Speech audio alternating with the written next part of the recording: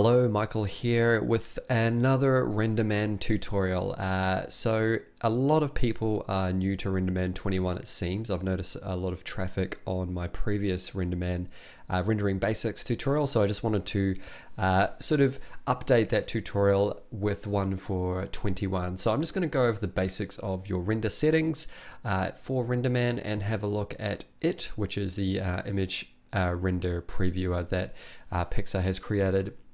So if you want to get to your render settings, the easiest way to do that is to click this button here, which will just give you your render settings. So the first page comment is basically the same, if not exactly the same as your what you'd be used to if you used Maya before. You've just got your image format, which can be set to any number of things. If you haven't seen my linear workflow tutorial, you may want to check that out. I talk a little bit about different file types as to why you would want to use them. And then probably the next most important thing is image size.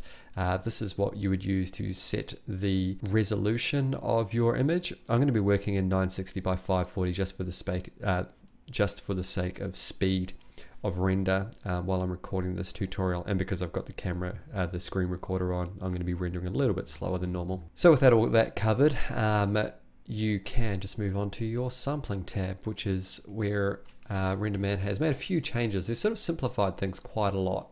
So by default, this is what you'll see when you open it up. You'll have minimum samples and maximum samples. And this is talking about your final render settings. So there's two buttons for rendering on the Renderman shelf. There's the IPR button, which will give you an interactive preview render, which means you can move the camera around and it'll update the render live as you change things.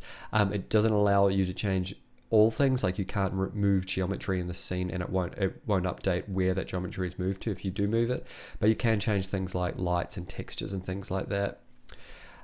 So that's IPR, which is covered by this tab here, but we're talking about final render, which is this button here. So if you click that, it will target these settings. So your max sample rate will basically define what the quality of your image is overall. So 128 is a fairly low sample rate, and I'll show you what that looks like and what that sort of speed looks like. Actually, we'll move through a couple of different sample rates just for example. So let's start off with a sample rate of 16 and just click the render button, and you'll see I've got it already open. So when I click that render, you'll start to see it render up on screen. Okay, so in it, you'll see that the render is finished. On the left here, you'll see that I've got the catalog open. You can open that as well by going to Window and clicking Catalog, or Hotkey C will open it up and close it. This will just show a list of all previous renders, which can be useful. And the other thing that is useful, if I just close the catalog by hitting C, if I hit I, or go to Window Inspector, it will show you your render stats. So it shows you the time that you rendered it, the sample rate, so 0 to 16, and the type of integrator that I use, which I'll get to in a little bit, and the mode, and the render time, which is the most important thing if you're looking to optimize your render times. So you can see at a sample rate of 16, I got a 13-second render, which isn't too bad. But if you have a look, if I zoom in a little bit, just by scrolling on the mouse, you'll see that this render is a little bit noisy. You'll always notice noise in dark areas where it's transitioning from light to dark, and you can see it sort of between his legs there, and sort of on his shoulder there, and all over the place basically. If I click this button up here, it will just give me the actual pixel ratio, so I can look at it in its real size. So let's jump up to a sample rate of 32 and render that again. Okay, so doubling the sample rate to 32, we got a render time of 23 seconds, so not a huge increase. Let's double it again to 64 samples and do another final render. So you'll see that the render time's jumped up to 40 seconds, and I'll just do one more at 128, which is the default setting.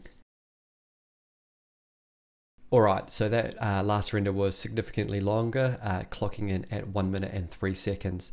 Now, these render times are not bad at all by any measure. However, the more complex your scene, so the more lighting and the more geometry, the longer it will take to render. So this is a pretty low geometry and few lights in this scene. So overall, it's not going to be a very long render time. If I hit C, it will bring up the catalog, and we can quickly just make some quick comparisons. So you'll see a sample rate of 128. Most of that noise in between his legs there has completely disappeared. Let's have a look at the 16 sample. By contrast, is quite a lot worse. So as you can see, moving through the sample rates will clean up that and smooth it out. Okay, let's have a look at a couple of the other things on the sampling. So pixel variance. Basically what this is talking about is what Renderman will do is look at a pixel and look at the pixel next to it. It will look at a pixel and it will look at the difference that is occurred between the previous pass and the current pass. And if not much has changed, it'll stop rendering that pixel to save time on the render overall, because it may not be improving it in any noticeable way. So the smaller this number, the less pixel variance you'll get, so the higher quality the render would be, but you may end up increasing your render time dramatically. So I think the default settings are just fine, really. I've never really changed them, but if you're looking to optimize your renders and you've got a good idea of what your render is made up of, then you may want to start playing with those settings. However, starting out, I'd say that is fine.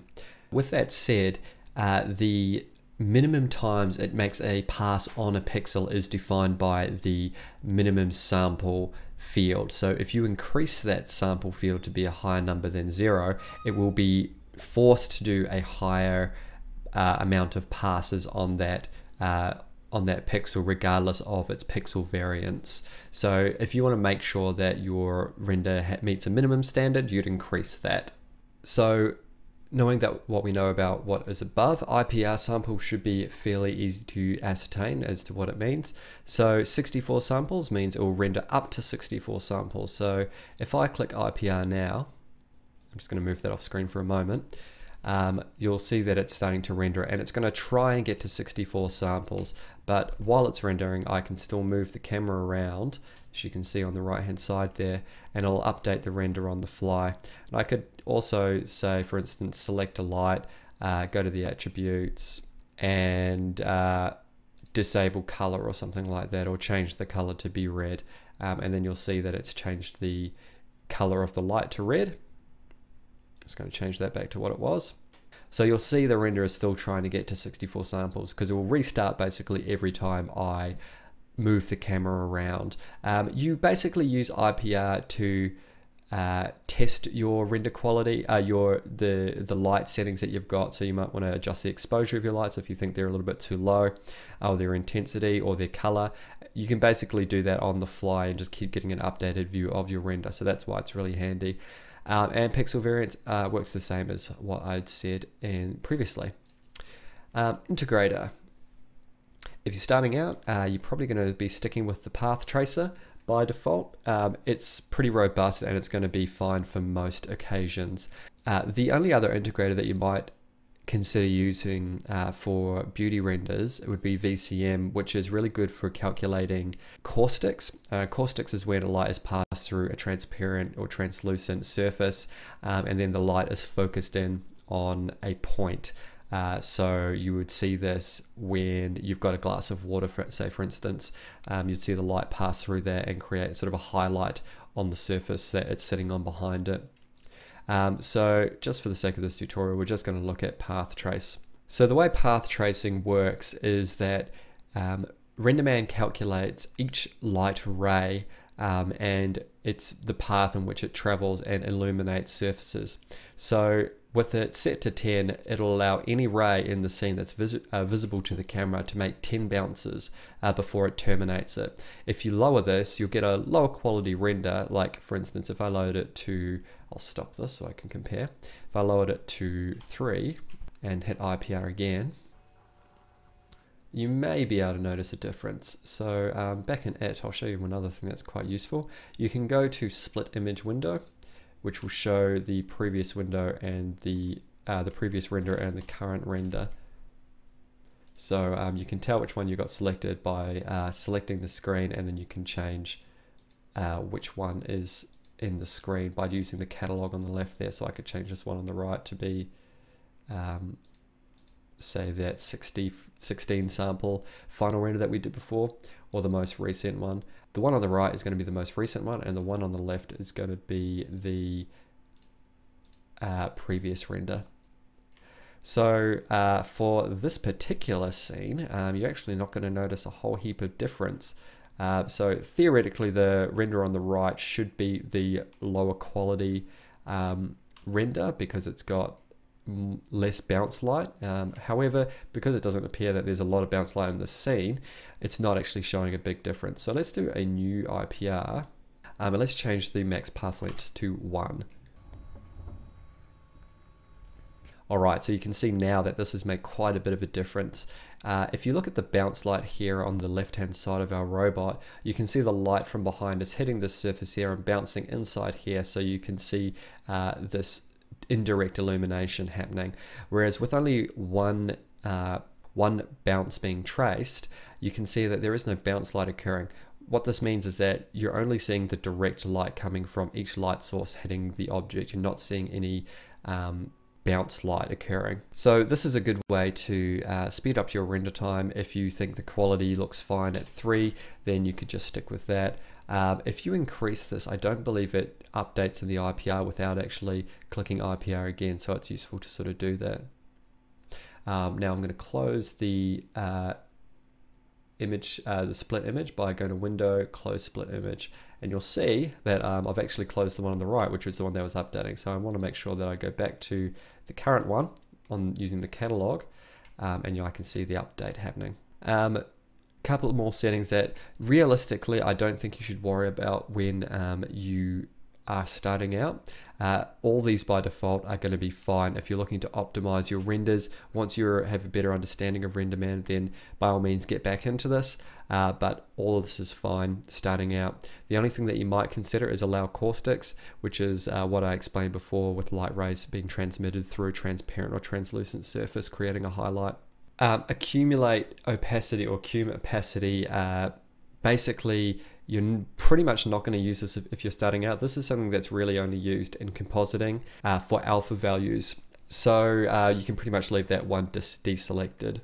The next 2 tabs I would leave as default, because I think you're probably just going to mess up your render by playing with them. If you're really looking to optimize your render, I would do it in your sample settings and then maybe further down in your integrator settings. The only thing that might be useful to some people, if you know what a holdout is, this is where you get your image plane subset, which is right there. So keep that in mind, but if you don't know what that means, then do not worry about it. There is one more integrator that I would say that is worth knowing about. Well, there's a couple actually. Occlusion is quite useful. If you know what an occlusion pass is, this is how you would look at it. Basically, an occlusion looks at your model. It's ignoring any light source really. It's just looking at how close all the geometry is to each other, and then it's sort of accentuating the shadows in the smaller cracks area. So you can see that it's really dark in between his fingers there, and that sort of channel that's in the platform that I've got there, and then under his feet as well. However, there's no real cast shadow happening. It's all to do with sort of proximity. So if you were compositing, this is one way that you could get your occlusion layer rendered out. However, if you don't know anything about that, I wouldn't worry about it for now. I will be doing a separate tutorial on render passes like I did for Renderman 20, so look out for that if you want to know more. The other thing you might want to look at is the visualizer, because it gives you your wireframe, which can be quite useful if you're trying to do some cool renders where you show a blend between your final render and your wireframe. If you're presenting something in a portfolio, it can be quite useful. Don't look at my bad topology on this one. So I'm just going to go back to Path Tracer now. Features, there's not a lot in here that I would worry about. If you're animating, you might want to consider motion blur.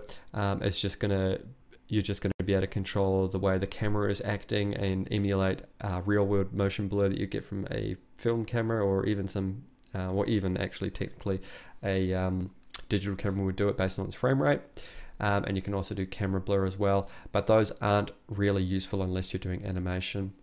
The other thing worth noting while in the features set is denoise. If you have denoise set to frame, it will do a pass at the end of your render to try and smooth out any noise, like the noise that we sort of had here in between the legs in that dark area. This is GPU accelerated, so that may mean that it's quick if you've got a GPU. If you don't have a GPU, I don't know whether it will work or not. And also I have heard that it's a little bit screwy on some AMD cards. I'm not 100% certain about that though, as I have got a GTX 980. Passes, I won't cover this in this particular tutorial. I'll cover this in a separate tutorial, so don't worry about that one for now. And advanced, there's not really much that I would get into here if you're just starting out. Linearized colors is a useful thing to keep in mind if you are working in linear workflow. If you don't understand linear workflow, you don't know what it means, you should know what it means if you're rendering. Check out my linear workflow tutorial. It will explain everything, and the workflow will be the same in 21 as it is in 20. The only thing finally to cover is the view in the editor, or the display.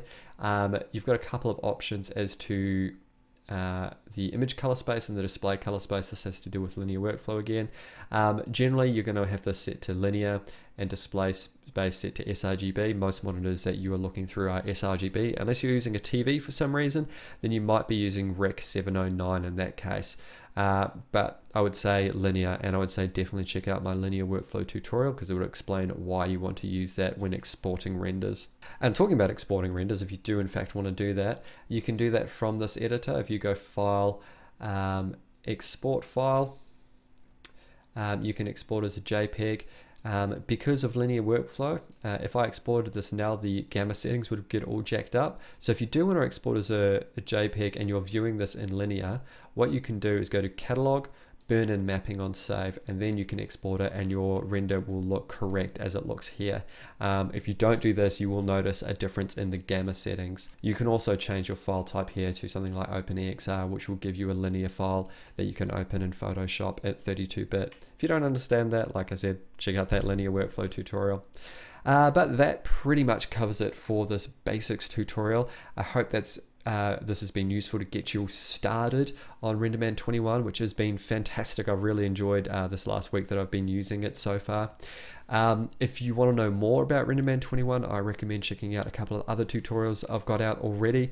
The Pixar Surface one would probably be a good place to start. I also have Renderman 20 tutorials, most of which are still valid workflows for Renderman 21. So if there is something specific that you want to learn about and there's a Renderman 20 tutorial, I'd recommend looking at that. But for now, that is pretty much everything. Thank you very much for watching. Make sure you click that like button if you'd like to help me show this tutorial to other people on YouTube.